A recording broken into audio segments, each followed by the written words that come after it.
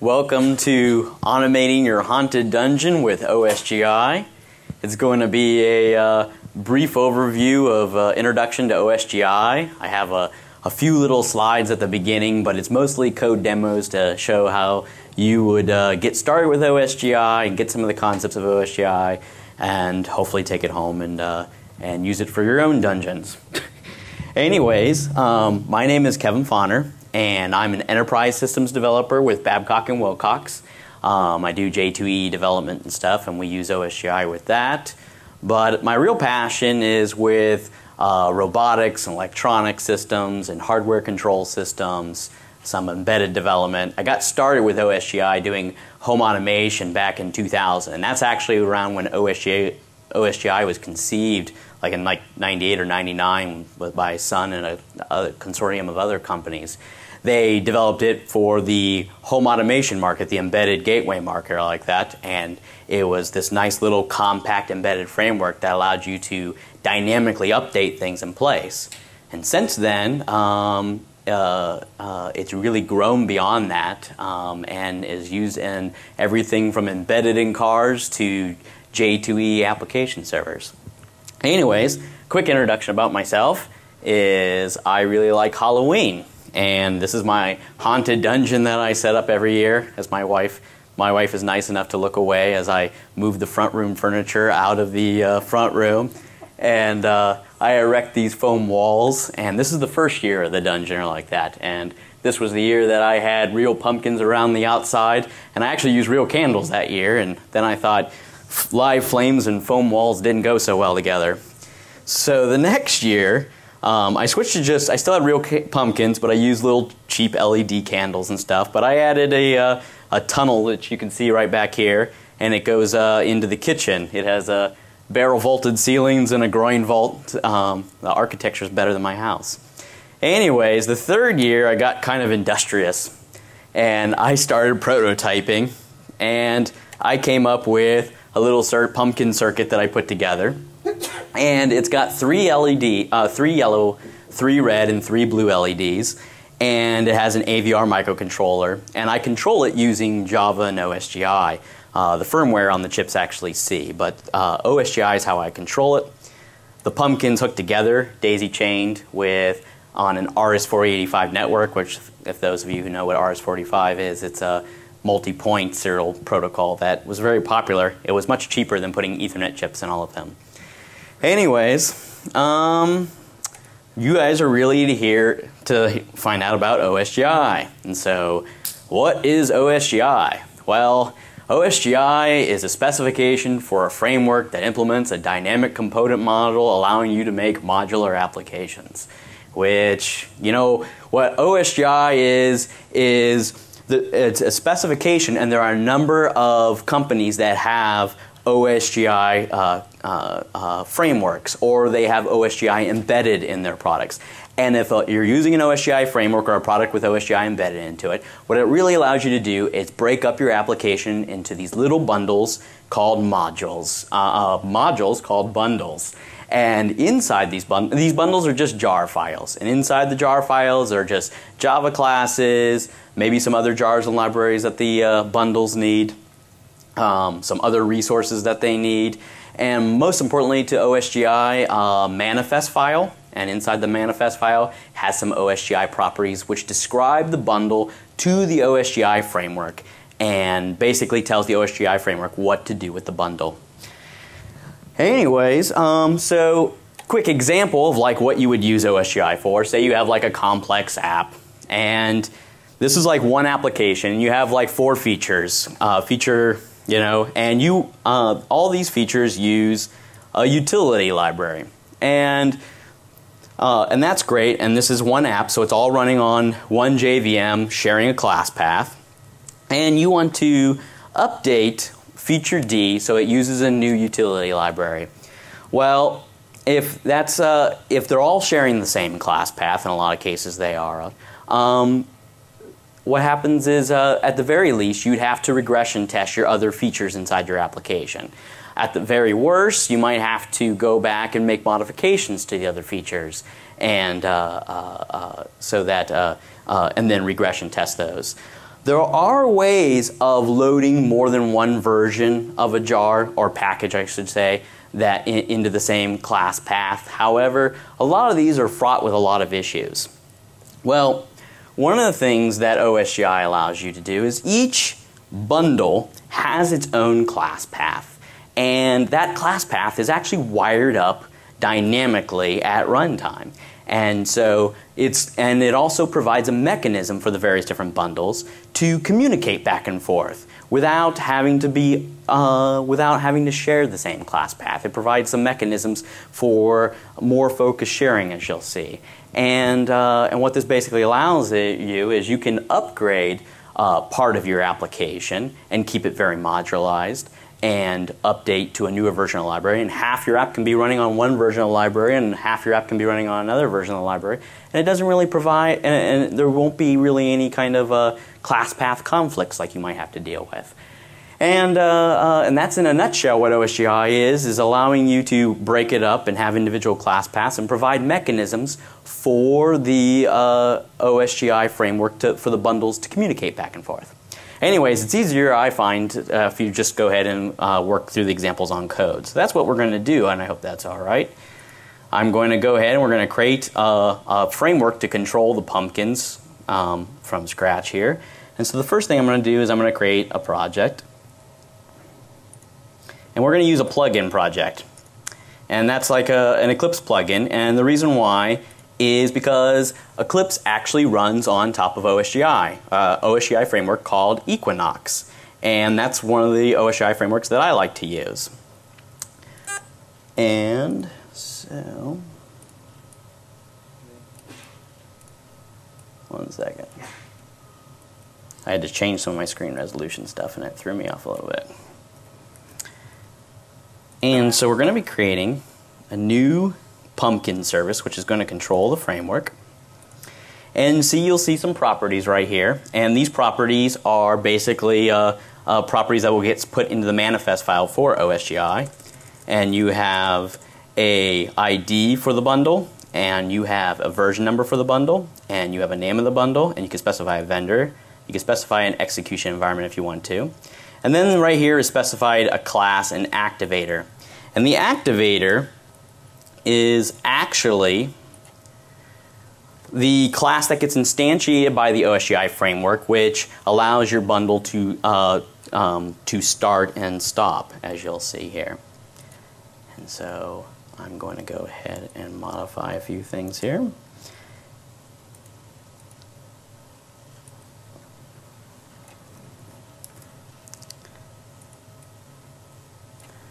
And here you can see your manifest file, and it has the standard Java manifest version. But here's your OSGi specific ones. Bundle manifest version 2, which is really just a manifest version number for OSGi. Bundle name, bundle symbolic name, which is important. Your bundle version number, and the activator, which is what the class that gets instantiated inside your OSGi bundle. And this import package, which we'll get to in a little bit more later. But right now we're going to focus on the activator. And inside the activator, there's two key methods that are important, or like that. This start and this stop method inside the activator. The bundle context object is passed to the activator class, which implements the bundle activator. And this bundle context object is important. You want to maintain a hold of that. That's why it gets stored inside this class. This is how you communicate back to the OSGi framework to do various different operations. But this is a simple example. We're just going to print line started the pumpkin service and then shut down the pumpkin service. And so I have a couple of Ant scripts that are just going to help us out along the way. And what they're basically doing is just jarring up the files that I build or like that, and sticking the manifest in there so that I can load it into the OSGi framework. And so I'm going to start up an OSGi framework, and a lot of times you would just be using a application like a J2E application server or another product and using the OSGi facilities inside that. Or if you were building a product, you'd have startup scripts to start up OSGi. What we're going to be doing is just running the OSGi Equinox framework right from the command line to keep things simple. and I can type in various different controls and stuff. You can type in help, and it has various different commands and stuff that you can interact with the OSGi framework. And the first thing that we're going to be doing is installing that bundle that we just built. And we get a bundle ID, and it shows that the Pumpkin service is installed, and we're going to start one. Oh, did I forget to save it? My bad.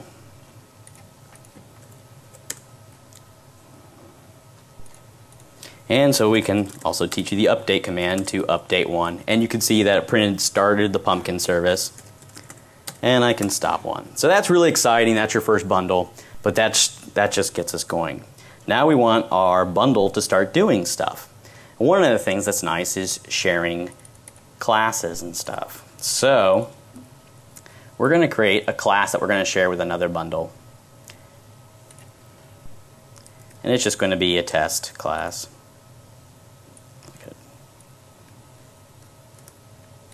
And inside this test class, we're going to have a method that says print test call, and it's just going to print out. This is boring but useful. But we're also going to go inside the manifest file to make this available to other people. And we're going to export that package. It specifies in the OSGi manifest to export the Pumpkin service to the OSGi framework for other bundles to consume. So now we're going to go ahead and create another plugin.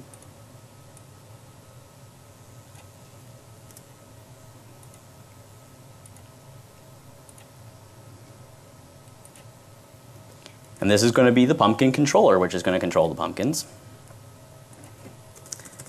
And we have version 1.0 of it.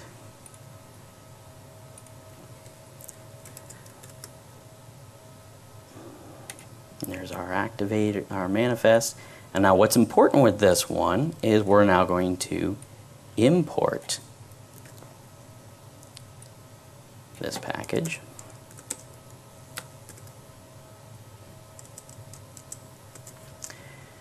And I could specify a version number much like this OSGi framework if I wanted to, but we just are concerned with importing the Pumpkin service. And I'm going to, in the activator of the Pumpkin controller, we're going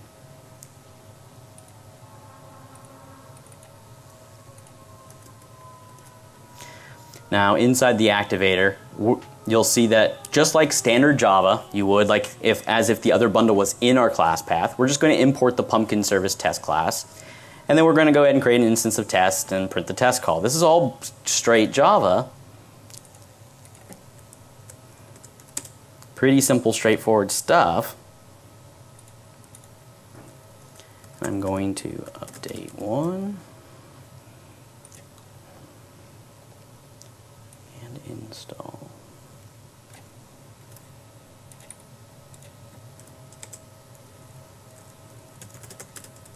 So we started the Pumpkin service, and we start 2. This is boring but useful. So one of the interesting things, I don't know if you realize just happened there though, is bundle 1 and bundle 2 had completely separate class paths. They both load into the OSGi framework, and they're running within their own class paths. And then what happens is you specify inside your manifest file that you want to export this package, and specify in the bundle 2 that you wanted to import this package.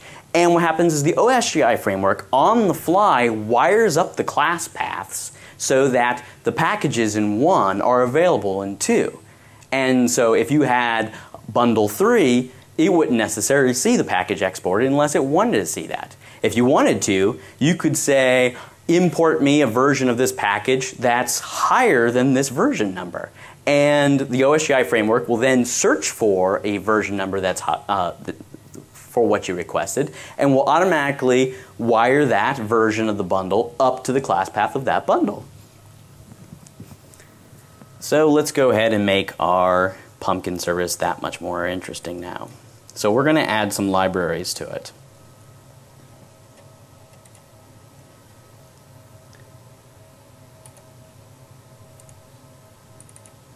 And what this is that I'm placing is just a serial port driver. It's what I use to communicate with the pumpkins.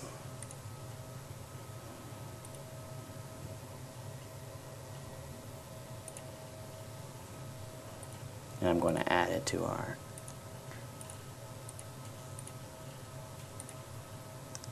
path.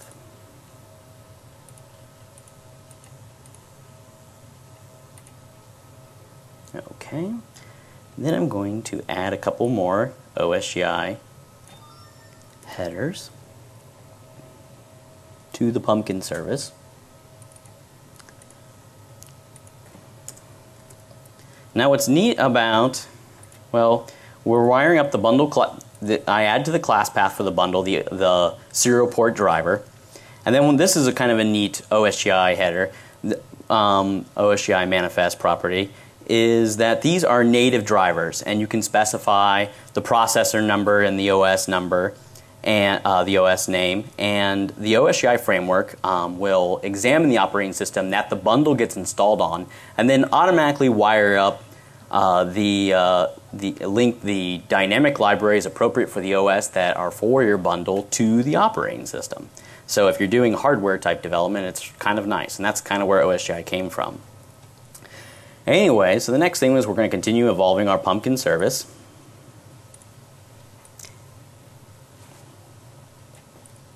And we are going to create a new interface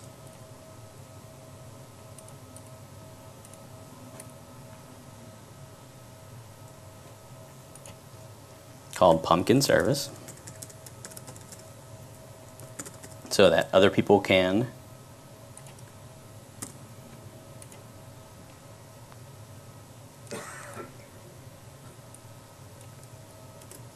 and inside this interface we're going to specify a method, call command. This is how I actually communicate with the pumpkins. There's an address byte, which is each pumpkin has an individual address. A command byte is passed, which tells it to turn on or flicker or turn off. And then there is a parameter byte to tell it to, usually for like a color, to flicker blue or flicker red or turn on red, so that I use those when I'm calling it. Now we're going to create a new class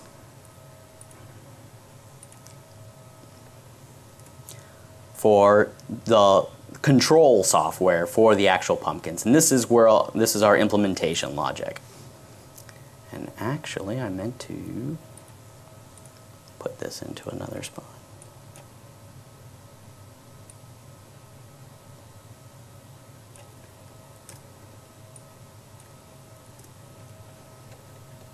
I'm just going to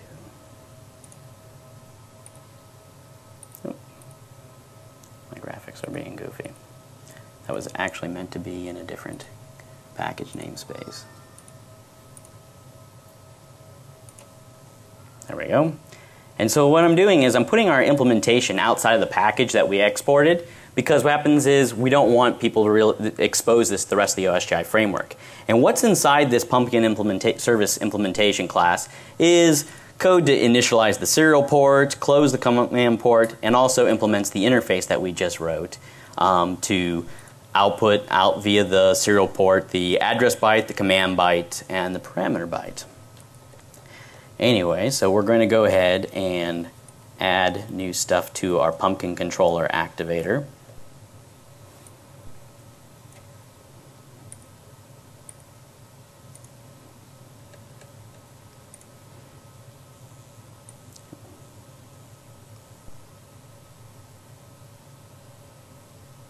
Oop, 1 second. We're going to be exposing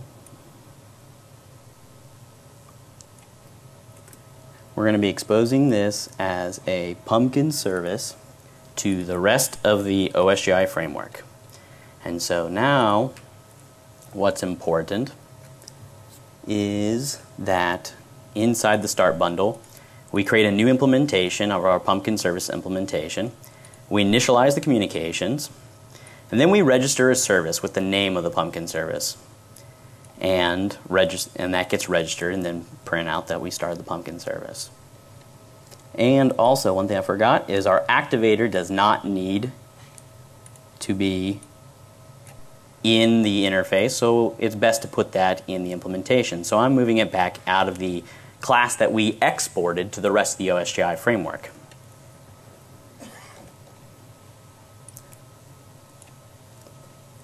Now we're going to go ahead into the Pumpkin controller and go to the activator. And inside the Pumpkin control framework, when the bundle starts up, we're going to look for the Pumpkin service reference that we exported with the Pumpkin service. And we're going to do a query against that. And we get an instance of the Pumpkin service object, and we can call commands then across of it. And we're going to send out a 0 to address all the pumpkins, an O for it to turn it on, and a B to turn it blue. We're going to build that. Now I'm going to, because I loaded some native libraries, I'm going to stop these.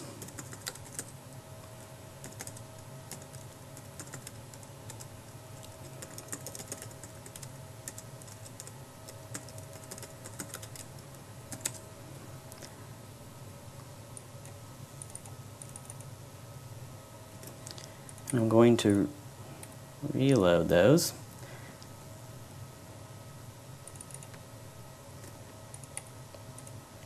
And so now, when we start 3, the serial port driver gets started up from the first bundle. Did I mess up somewhere?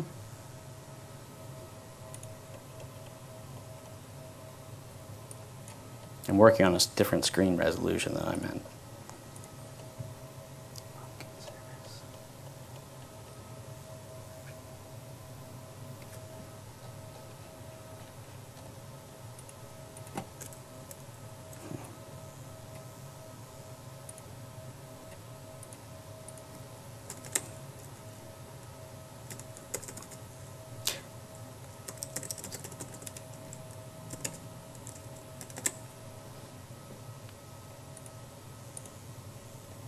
I'm sorry, guys.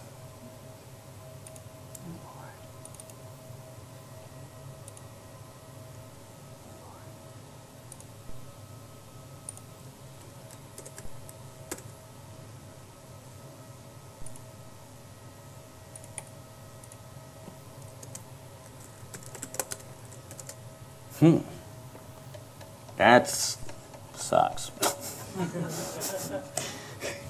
I really haven't had this problem through the demo yet. Exception.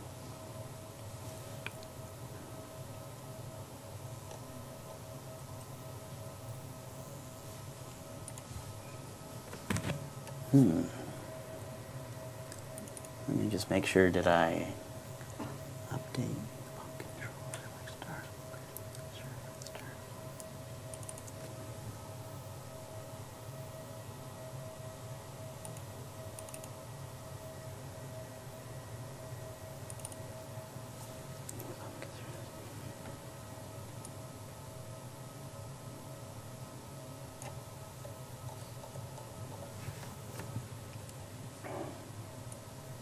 Give me 1 second. Let me check my code notes real quick here.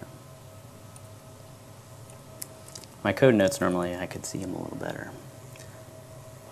Control. Activator.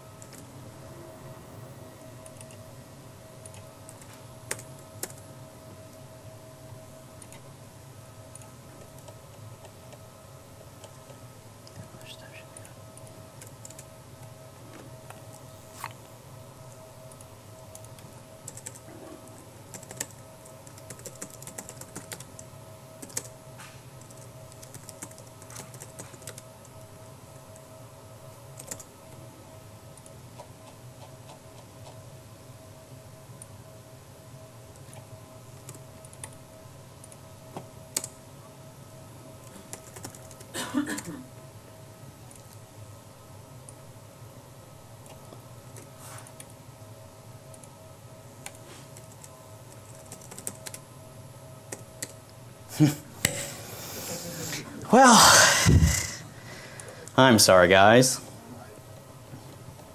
Yeah, I went through this 3 times a day and it didn't do that one time.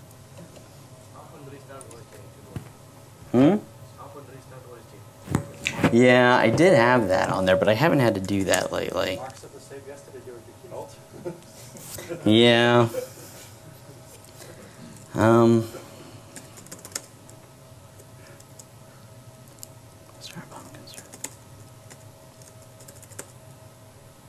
Oh, I guess I did have to restart the pump OSGi module. I'm sorry, guys. Okay, that was all it was. Normally, lately in the demo, I hadn't had to do that. Anyways, so if we run that demo, wow, I can't believe that. I'll go ahead and reset those. So now, when we start 7, it changes all the pumpkins to a blue. And what happened was that the service was registered with the OSGi framework, and then the pumpkin control framework then consumed that service and sent the command to turn all the pumpkins blue. And what that allows is you to abstract away the class paths of the class paths are hidden away between the different bundles, but expose a service interface that still allows your OSGi bundles to loosely talk back and forth. Anyways, all right, let's see if I can actually get somewhere. I'm just going to leave those open.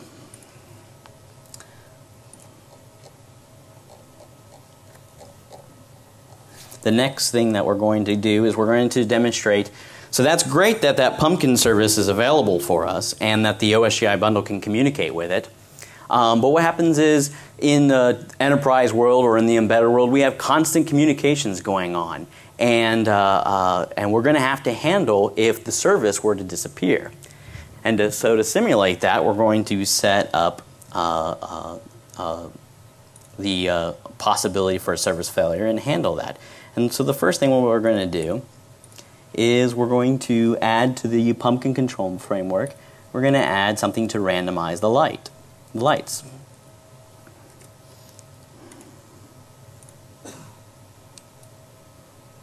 So now you get to see my code samples rather than having them crammed off the screen. And what this class does is it's a timer task which goes ahead and sends a random address byte and a parameter byte, which is actually the color of the pumpkin or like that, to control the pumpkin. And then what happens is we're going to go ahead and modify the activator to call that timer task. And so inside the start bundle here, we're just going to go ahead and get the service reference, and then we're going to go ahead and set schedule for every 100 milliseconds to randomize the lights. And so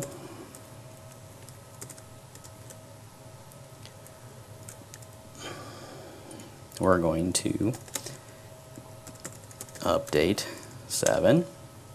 Now you can see the pumpkins are the pumpkin controllers basically sending a random address byte and a color, and so the pumpkins are changing colors. So now what we have is a system that is continually changing. The controller is continuing sending transmissions to the pumpkin service. Now, we can't really just have if the pumpkin service might go offline because in the enterprise world you might take down that particular feature of the application. You want the controller to be able to respond to changes in the OSGi framework, and the OSGi framework makes that easy. They have a utility called the OSGi tracker, which we're going to go ahead and import in the manifest, and we're going to modify our pumpkin controller. We're going to implement a copy of the service tracker, new class. We're going to create the pumpkin service tracker, and inside this pumpkin service tracker, it extends the service tracker, which is provided by the OSGi framework. We tell the service tracker what kind of service that we're interested in. We're interested in a service with this name, the pumpkin service class name. And then there is two methods that are important: the adding service, which happens when the pumpkin service becomes available, and then there's the remove service when the pumpkin service obviously disappears. And so what we're going to do is we're going to modify our activator then to deal with that. Use the pumpkin service tracker. And inside this, our start bundle has gotten a little simpler like that. It just simply creates an instance of that pumpkin service tracker and then opens it up.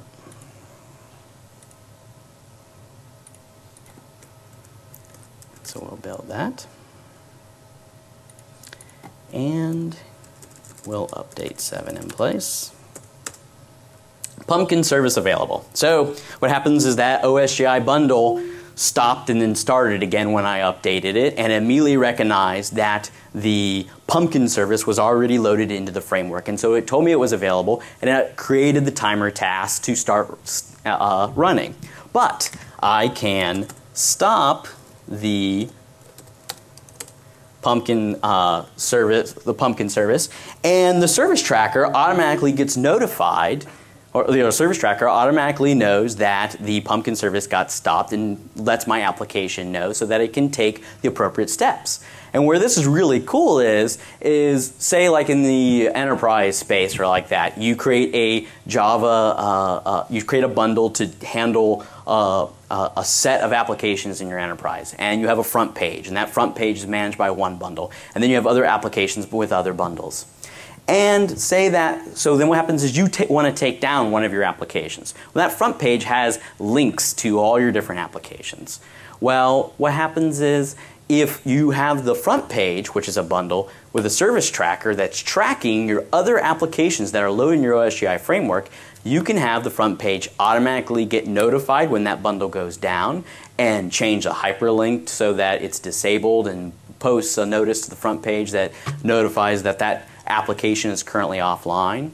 And as soon as you bring that application, that bundle back online, then the service tracker will automatically kick into gear, and your front page will then display a link to the application. And so it makes applications where you might take down pieces of it and have multiple pieces running at the same time. It makes it really easy to have pieces go down and up, and the other components that rely on that system to automatically adapt to what's running inside the system. Anyways, so let's go ahead and create a Groovy bundle. I'm going to create a Groovy bundle, and one of the nice things is that Groovy, it has OSGi headers already in it. And so we're just going to install that. This is just the standard Groovy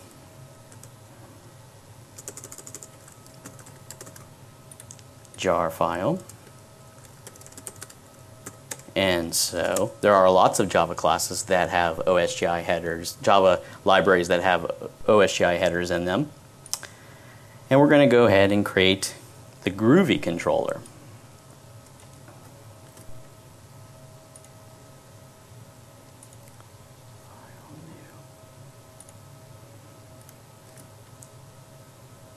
Equinox framework.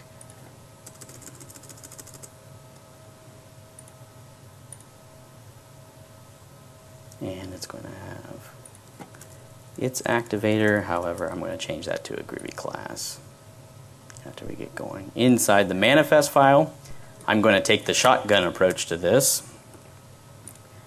And this is going to be the manifest file for our Groovy controller, which imports all the Groovy libraries.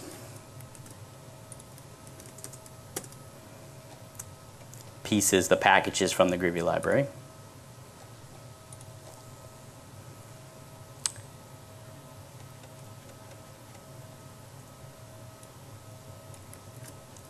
And we're going to, inside the Groovy controller, we're going to replace that with a Groovy class.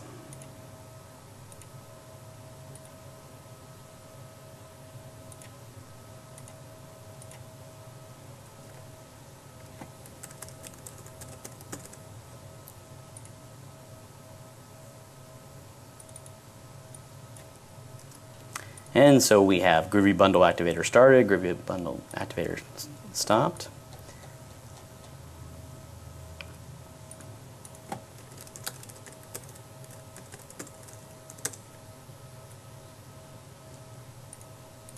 And we're going to install the Groovy bundle that we just created. And you can see the Groovy Bundle Activator started. So what happens is, I wanted you to see how easy, because a lot of people these days view the Java Virtual Machine much more as a platform for all sorts of different languages. And so we're coding in JRuby and Groovy and Jython, and so it's very easy to do even OSGi from some of the other languages, even Scala, all seems to work very well. Anyways, so I'm going to go ahead and we're going to extend our Pumpkin service class just a little farther, and I'm going to import something to make up for some time here. And I'm going to create, I'm going to be importing an audio service. And what the audio service is remember I created a Pumpkin service interface, and that's what we utilize to communicate with the actual pumpkins. However, I wanted to show that you can utilize, you can create other classes that implement that interface and then categorize the service, and I'll elaborate that a little bit more. What happens is this audio service implements the Pumpkin service interface, you can see, and instead of controlling the pumpkins, it's controlling music playback. And inside the activator, we're going to go ahead and register another instance of the Pumpkin service class. However, we're going to attach some properties to the registration of the Pumpkin service to distinguish it from the Pumpkin service which controls the pumpkins. So I attach a property that says service type, and that's audio. Well, then what happens is I'm going to add a property to our Pumpkin service that's actually controlling our pumpkins.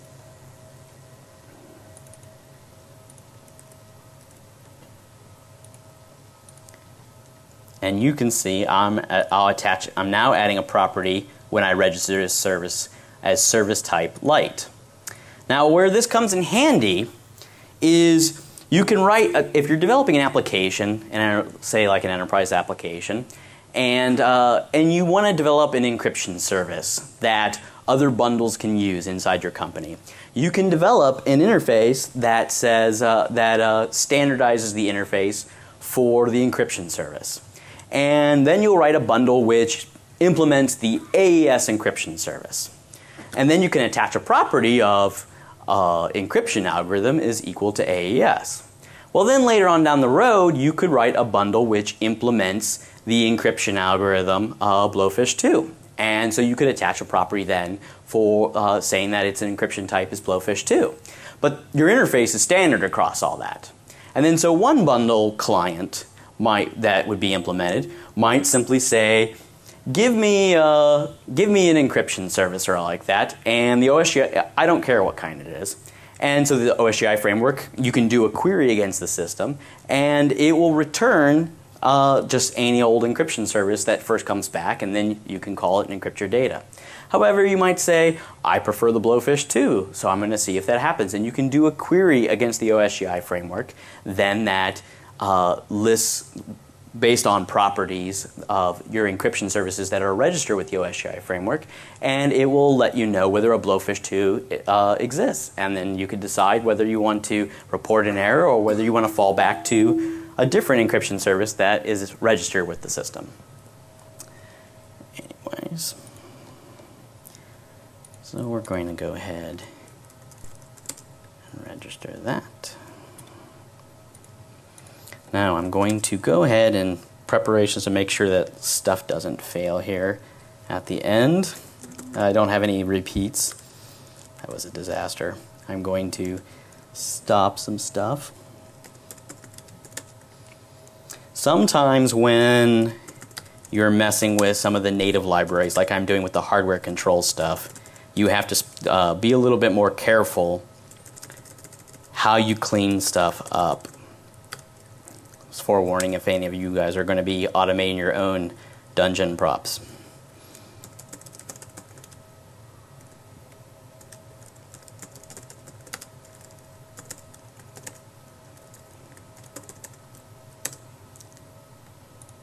And so I'm going to install the Pumpkin service.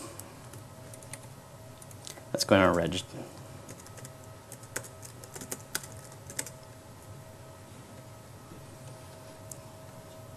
That's always great.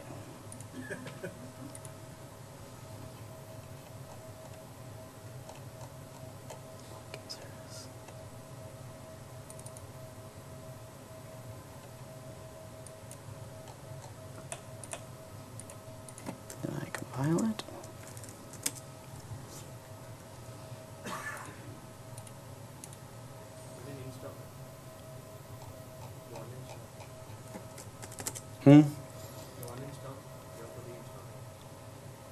I thought, well, I meant to start the uninstall. Did I not run the install command? Exit. Let's start that again. Install.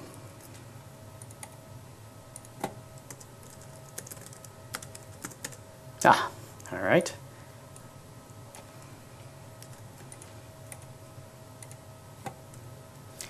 There's our audio module. Thank you, by the way, you yelled out that. And you can see that we have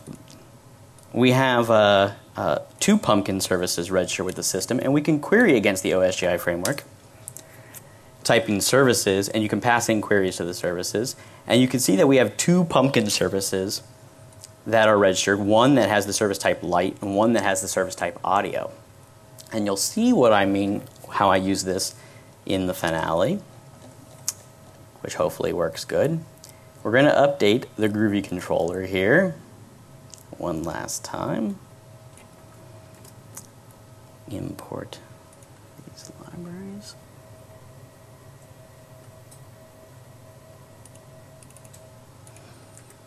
And basically what I added here was this line at the bottom here for the Pumpkin service.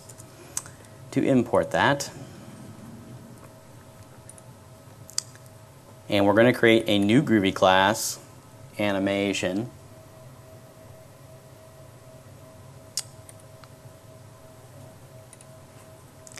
Now what this Groovy class animation is going to be doing is going to be opening up a file that I have of timings and playback the animation, sending the commands to the service. And then we're going to modify the activator here for the Groovy bundle.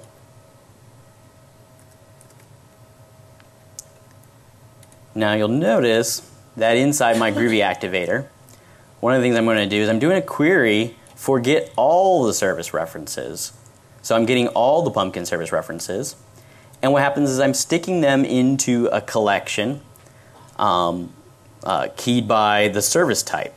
And so what that allows me to do is when I play back my animation file, and I'll show you that right real quick here.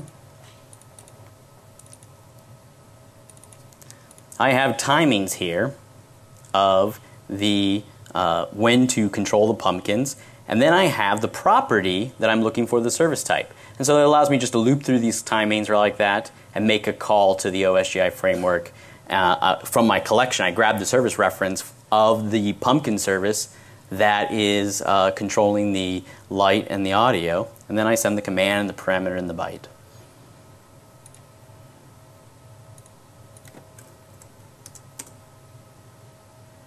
And so I'm going to do that. And I'm going to install the Groovy Oh, and I'm going to plug in the audio here. And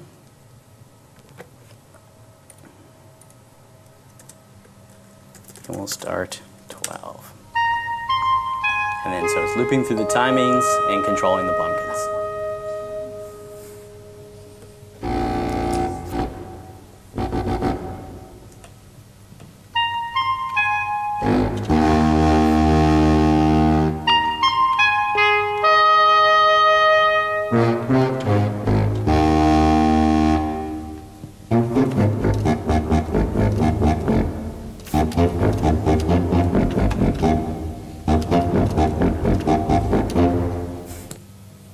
Anyways, that went a little rougher than I was hoping it would.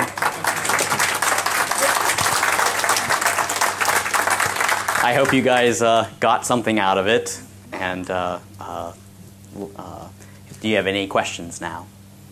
Do you have your setup described anywhere on the net? Yeah, if you go to kevin.fonder.net, I have some details of me building the pumpkins.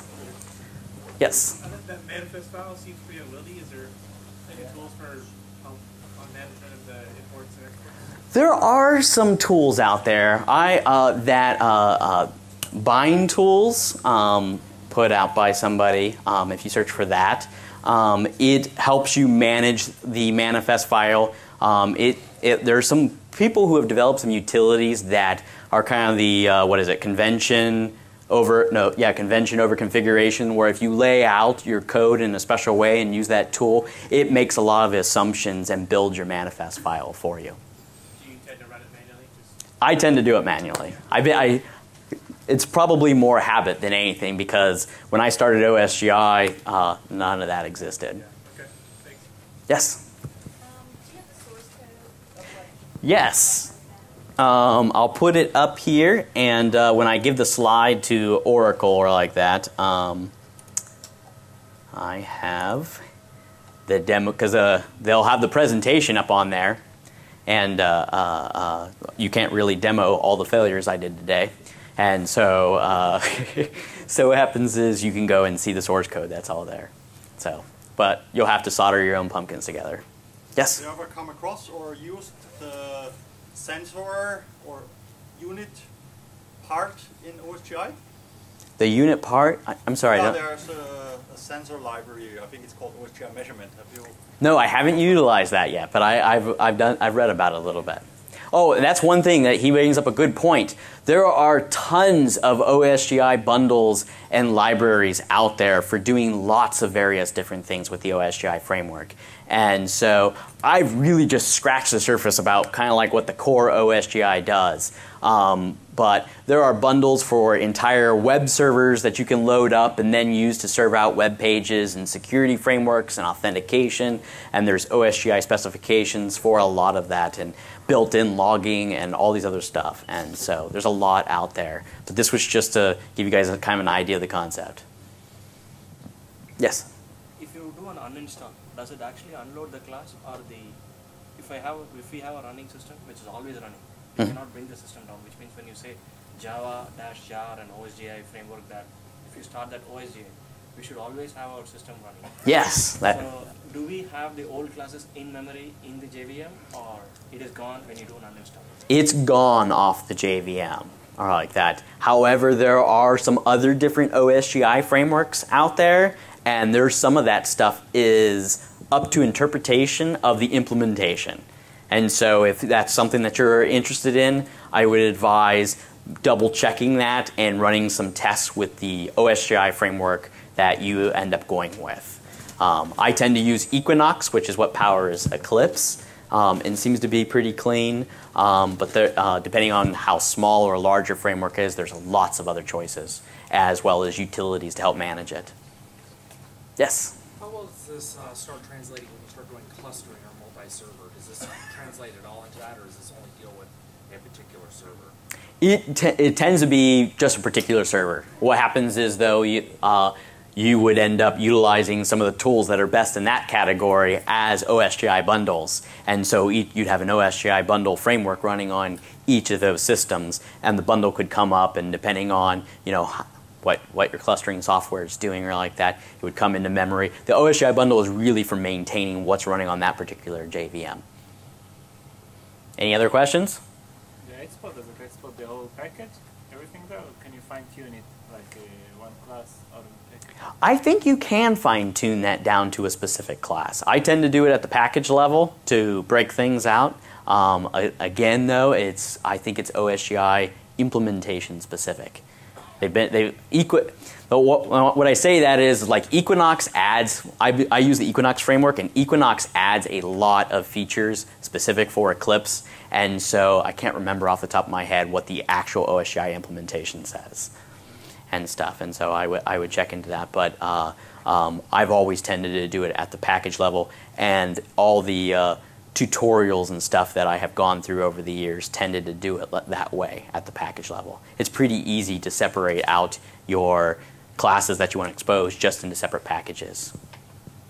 Yes? If two bundles both use the same third-party library, but they're on different versions, can one import the other bundle without the conflict of the other library that they're both using? Does that make sense? Yes. Yes. What happens is if they're both in, what happens is that library would have its own package space.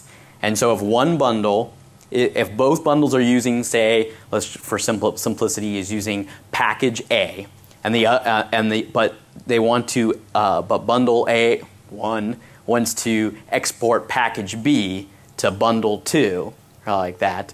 Well, if bundle A, because bundle A1 would have to export that package, right? And so what happens is if it exported package A, was that confusing? I hope not. Like that. If when you have to export, that's why they do it at the package level. You have to be very explicit, and that's why when you saw my OSGi, not my OSGi, my Groovy bundle, I had to import every single package. It's not nested packages or anything else. So if one bundle has multiple things in its class path, and it exports only a specific package, that's all it exports. Not even the nested ones, just directly what's inside that package name. Actually, that's one of my pet peeves that you have to do, even the nested package names. Does that answer your question? It does. So you have a really fine-grained amount of control about what you export and what you import. And the OSGi framework takes place at wiring up on the runtime what that bundle needs, whether, you know, different versions of the library, whatnot. Yes? When you're using a third-party kind of component embedded, do you like go to its exports and use that as imports like you did with the library that you were using? Do you just take them all, or do you like pick and choose at times? You can pick and choose at times. It's, you know, like I said, I took the shotgun approach or like that to get the demonstration together like that. And tend also because I tend to cut and paste that Groovy code around a lot, because when I'm writing Groovy bundles, I want to have everything available to me. But what happens is you can pick and choose down to just specifics. And with third-party libraries, if they're utilizing OSGi manifest headers inside their jar, and a lot of them are like that, you can splice apart the jar and take a look at what they're exporting. And if for some reason somebody doesn't have if their jar, their library is not OSGi compliant right there, you can just simply wrap their library inside another one of your jars and then export the package. And then so it makes it really easy to turn any library that is not OSGi ready right out of the box into an OSGi ready library. That's actually pretty easy. Follow up like runtime dependencies and things like that.